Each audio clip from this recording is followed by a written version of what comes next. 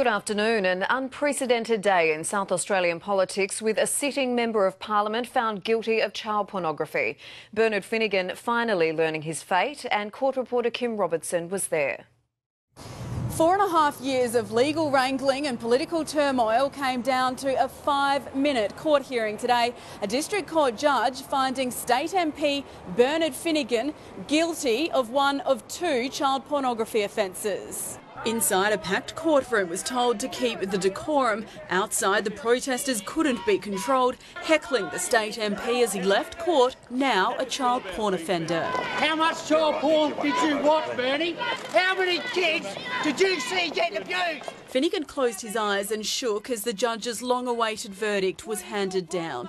Guilty to the more serious charge of obtaining access to child pornography, not guilty to attempting to obtain access on another occasion. Speak up, Bernie!